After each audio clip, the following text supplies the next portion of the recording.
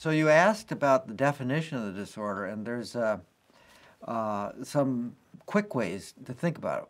One is that these are people who have problems in multiple areas of psychopathology, in interpersonal relationships, in their emotional regulation, and in their impulse control. And no other disorder really has major problems in all three of those areas within the same person. It used to be thought that there's just sort of, these are common problems in the general population, they just coincide in some people.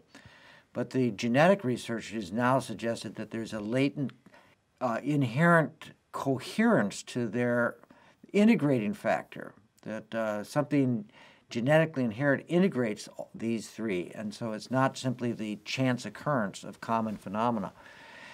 A second thing is that while the syndrome is composed of many different and each of them important components, in practice, if you have somebody who has severe abandonment fears and who cuts themselves, you got an 88% chance that that person has borderline personality disorder. It's not that hard clinically. And people have those two things. It doesn't take much else.